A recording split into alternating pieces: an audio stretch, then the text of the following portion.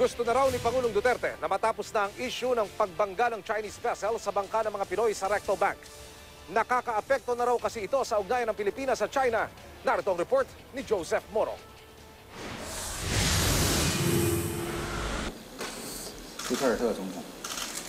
May verbal agreement o kasunduang base sa pinag-usapan ni Pangulong Rodrigo Duterte at Chinese President Xi Jinping na pinapayagan ng Pilipinas na mangisda sa exclusive economic zone ito ang China.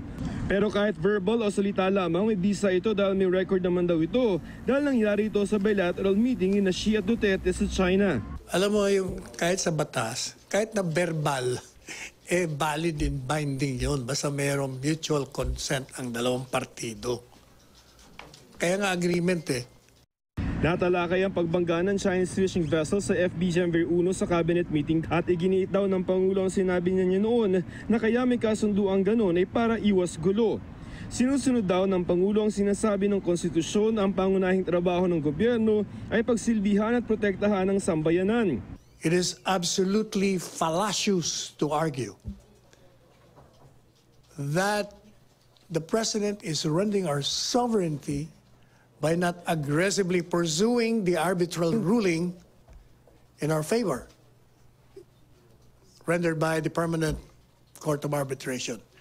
Paninindigan ni Panelo, hindi raw nilalabag ng Pangulo ang Article 12, Section 2 ng Konstitusyon na nagsasabing dapat protektahan ng Estado ang lamang dagat ng bansa sa ating archipelagic waters, territorial sea at exclusive economic zone at panatilihin itong eksklusibong mapakinabangan ng mga Pilipino.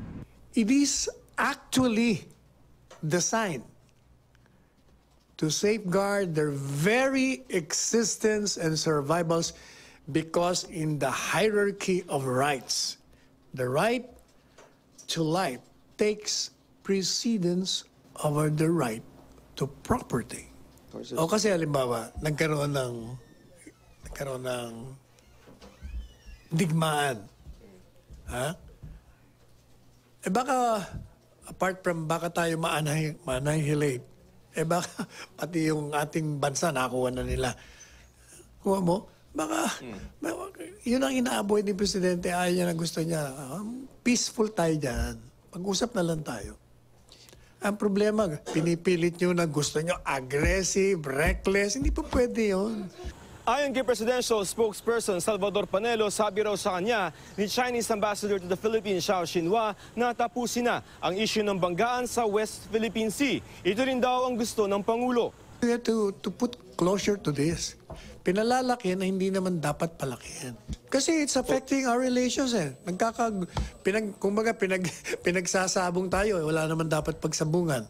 Every president wants to put closure to any incident that affects the presidency and the Filipino people. Tingin din ni Panelo, ginagamit na lamang ng oposisyon ang issue laban sa Pangulo. Kapag natapos na raw ang investigasyon ng Pilipinas at China, ay maglalabas ang dalawang bansa ng isang joint statement. Joseph Morong, GMA News.